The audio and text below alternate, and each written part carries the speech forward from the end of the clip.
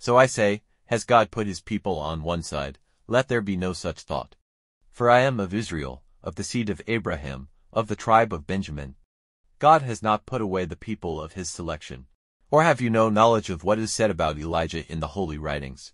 How he says words to God against Israel, Lord, they have put your prophets to death, and made waste your altars, and now I am the last, and they are searching for me to take away my life. But what answer does God make to him?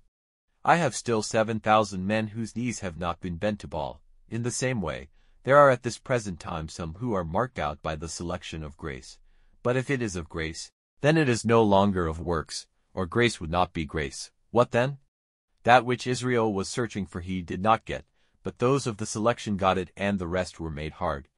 As it was said in the holy writings, God gave them a spirit of sleep, eyes which might not see, and ears which have no hearing, to this day. And David says, let their table be made a net for taking them, and a stone in their way, and a punishment. Let their eyes be made dark so that they may not see, and let their back be bent down at all times. So I say, were their steps made hard in order that they might have a fall? In no way, but by their fall salvation has come to the Gentiles, so that they might be moved to envy. Now, if their fall is the wealth of the world, and their loss the wealth of the Gentiles, how much greater will be the glory when they are made full? But I say to you, Gentiles, in so far as I am the apostle of the Gentiles, I make much of my position, if in any way those who are of my flesh may be moved to envy, so that some of them may get salvation by me. For, if by their putting away, the rest of men have been made friends with God, what will their coming back again be, but life from the dead? And if the first fruit is holy, so is the mass. And if the root is holy, so are the branches. But if some of the branches were broken off, and you, an olive tree of the fields, were put in among them, and were given a part with them in the root by which the olive tree is made fertile, do not be uplifted in pride over the branches, because it is not you who are the support of the root, but it is by the root that you are supported. You will say, branches were broken off so that I might be put in.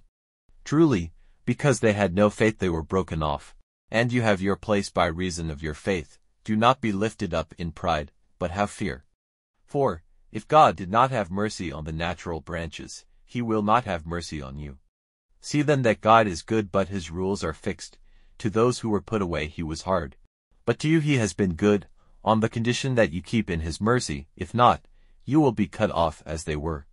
And they, if they do not go on without faith, will be united to the tree again, because God is able to put them in again. For if you were cut out of a field olive tree, and against the natural use were united to a good olive tree, how much more will these, the natural branches, be united again with the olive tree which was theirs? For it is my desire, brothers, that this secret may be clear to you, so that you may not have pride in your knowledge, that Israel has been made hard in part, till all the Gentiles have come in. And so all Israel will get salvation, as it is said in the holy writings, there will come out of Zion the one who makes free.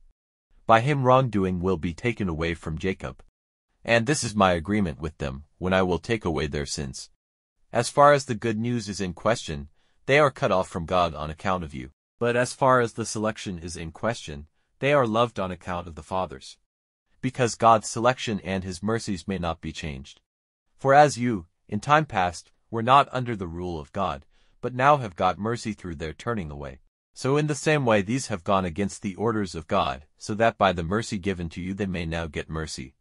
For God has let them all go against his orders, so that he might have mercy on them all. Oh, how deep is the wealth of the wisdom and knowledge of God!